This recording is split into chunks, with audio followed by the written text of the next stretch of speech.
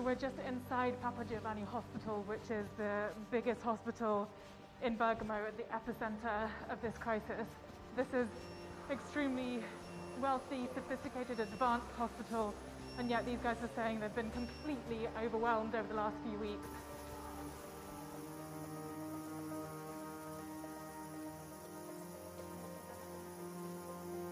This guy here is having his blood taken out, he's having it oxygenated here before it's then pumped back into his veins.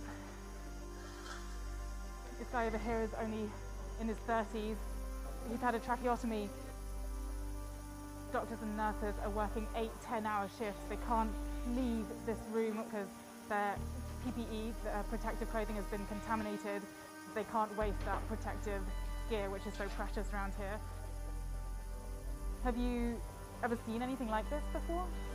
No, and I hope I never see again.